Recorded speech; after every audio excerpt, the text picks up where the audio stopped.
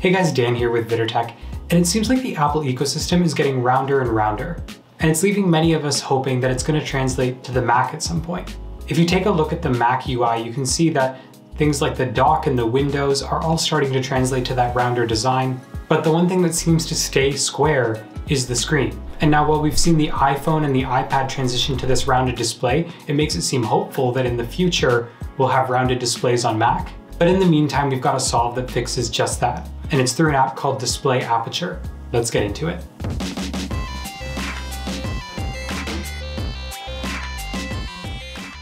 Alright, so first off, this is going to work for any Mac that can download apps from the App Store. So whether you're on an iMac, a Mac Mini, or a MacBook, this can definitely work for you, and it just takes a couple of simple steps.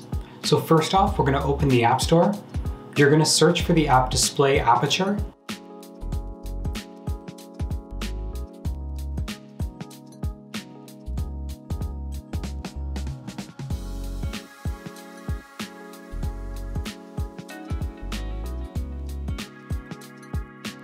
You're going to download the app.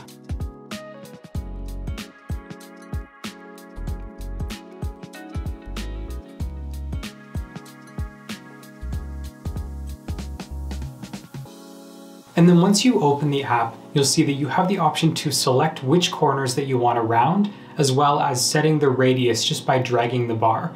And this can go very, very round. In fact, a lot more round than you would expect it to or ever really want it to.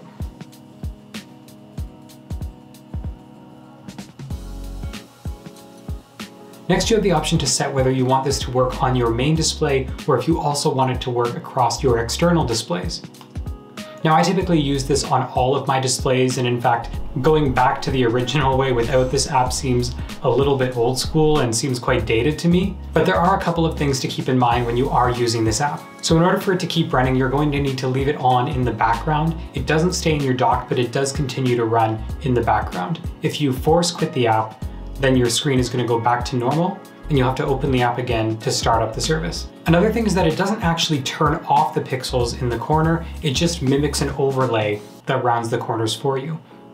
So if you drag an app over to the corner, you can see that it does still adhere to that rounded design. However, if you move your mouse, it appears over top of the overlay, so you'll still see your mouse going into those black pixels. Now, like I said, this translates across the whole Mac lineup, so whether you're using an iMac, a Mac Mini, or a MacBook Pro, this is going to work for it. Let me know in the comments what you think. Is this one of those things where you can't really unsee it or you can't go back to the way that it was before, much like me? Let me know that down in the comments. As well, as always, remember to hit that like button because it tells YouTube that videos like this don't suck. Thank you guys for supporting the channel, and I'll see you in the next one.